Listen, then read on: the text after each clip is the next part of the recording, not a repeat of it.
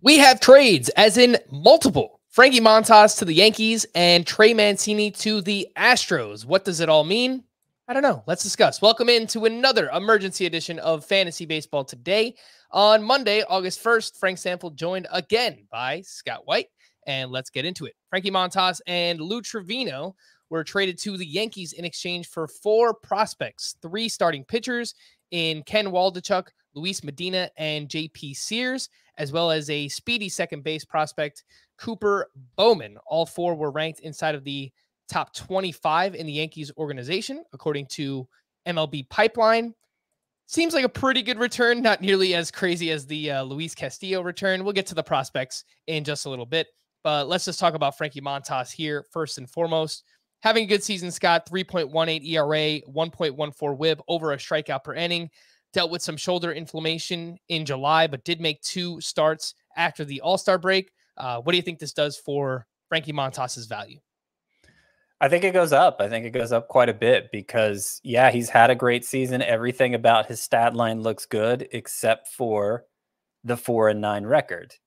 He goes from one of the worst teams in baseball to arguably the best, certainly the best in the AL. And you know, if he had been there from the beginning, he might be 9-4 instead of 4-9. And that would obviously make a big difference to how we perceive Frankie Montas in fantasy.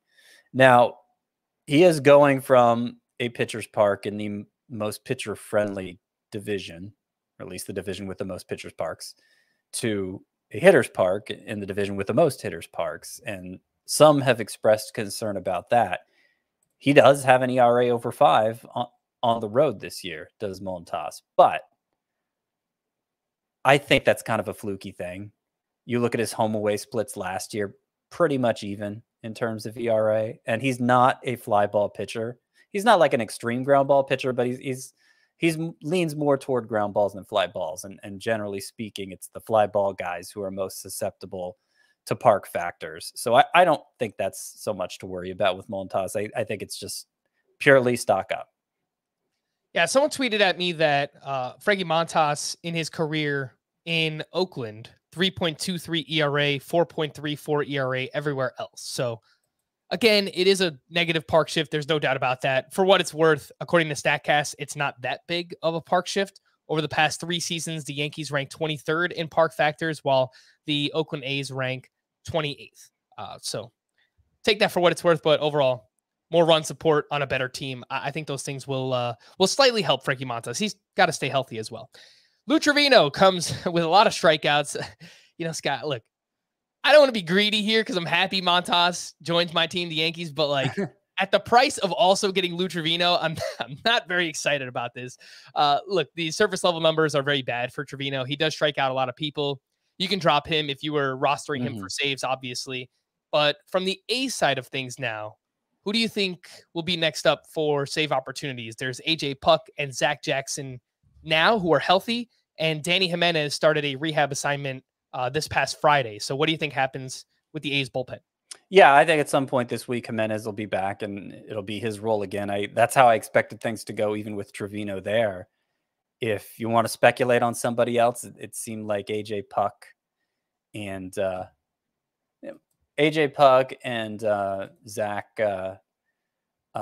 Zach Jackson have both bailed out Trevino in the past, and I don't know that there's a clear front runner between those two. I think the guy to invest in is Danny Jimenez if he's still out there in your league. He is 34% rostered, so could be widely available. I get it. Oakland A's are not very good, but we need saves this time of year. 12-team, 15-team, roto categories leagues. I think Danny Jimenez is somebody to target there. The prospects that the A's received in this trade, it's a pretty good haul, Scott. I know Ken Waldichuk is someone that you have followed closely. You have him on your Scott White Dynasty League team, or at least you did. I think you might have traded him away. I traded him, but I have him on at least one other Dynasty team. So let's talk about this haul. Ken Waldichuk obviously is the headliner. He's a 24-year-old left-handed pitcher this season in the minors. 2.71 ERA, 1.14 WHIP, 116 strikeouts over 76 1/3 innings. Luis Medina, 23 years old. He's a flamethrower, strong numbers at AA this season. J.P. Sears, a little bit older, 26 years old. We saw him Few starts with the Yankees this season, but he's been great in the minors. 1.67 ERA, 0.72 WHIP, over a strikeout per inning. Cooper Bowman, a little bit further away, high A. He was in high A, but low batting average, lots of steals there. Scott, do you think Waldichuk and or JP Sears can have value this season with the Oakland A's? Yeah, I do. I suspect JP Sears will probably join the rotation right away in Montas's spot. And it's possible Waldichuk is right there too.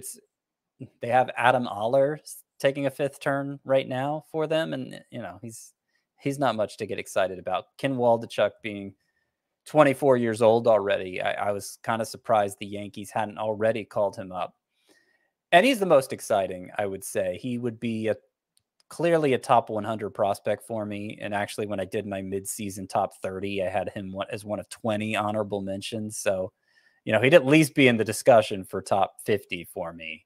And he's kind of a weird prospect in that, if you're just assessing him on pure stuff, the velocity is pretty good, mid-90s fastball. The slider has a lot of sweeping action, but I don't think the scouts like his stuff as much as the production would suggest. But he has a deceptive delivery, kind of a weird arm angle, and that helps the stuff play up. And you look at the splits between AA and AAA this year, and it's kind of taken a step back at AAA. The walks have gone up a little for Waldichuk, but I think just the way he's able to fool hitters with that delivery, he has the potential for a lot of strikeouts. So if we see him, I do think we'll see him sooner than later. And even though he'll be pitching for Oakland, he might make himself fantasy relevant. All right, so again, two names there to pay attention to in deeper leagues. I would say AL only. Probably go out and just add both of those names right now, Ken Waldichuk and JP Sears. But as the season goes along, if Waldichuk does get the call, maybe works his way into standard size formats as well. The other trade that went down here, Trey Mancini was traded to the Houston Astros. Still waiting for all the details on this trade. It looks like it's going to be a 3-team deal where outfielder Jose Siri is going to wind up with the Tampa Bay Rays. Actually, Jeff Passan just tweeted out all of the details of the trade. So Houston gets Trey Mancini and right-handed pitcher Jaden Murray. Baltimore gets right-handed pitcher Seth Johnson and Chase McDermott. And Tampa Bay does indeed get outfielder Jose Siri. I think the biggest takeaway Scott here obviously is Trey Mancini this season. Yeah. He's been solid, 268 batting average, 10 homers, 751 OPS. But this is a great move in terms of park shift and obviously the lineup. So what do you think this does for Mancini? It couldn't be a better park shift really for him, because remember the Orioles created that huge I don't even know what to call it. This enormous left field. They pushed the fence way back and made it one of the hardest parks for right-handed hitters to hit it out. Trey Mancini is a right-handed hitter who is especially prolific at pulling the ball in the air. So it was like the worst. The way they tweaked that ballpark was like the worst case scenario for Trey Mancini, and he has only 10 home runs on the year.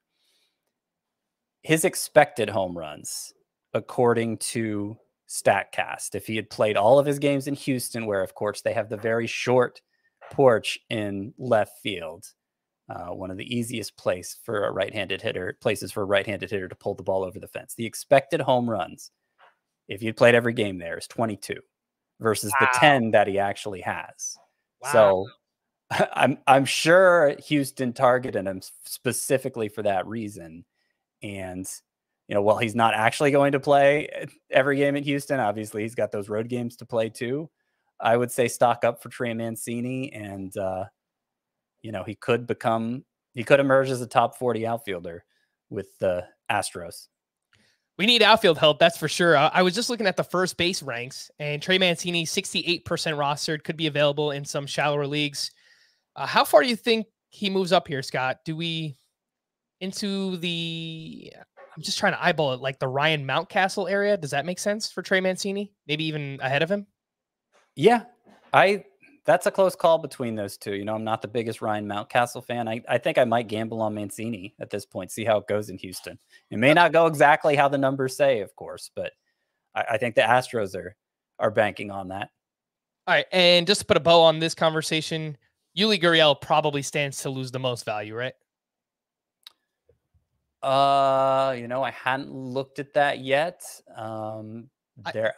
Mancini has played 13 games in the outfield this year, but he's a pretty bad outfielder. Yeah, but look,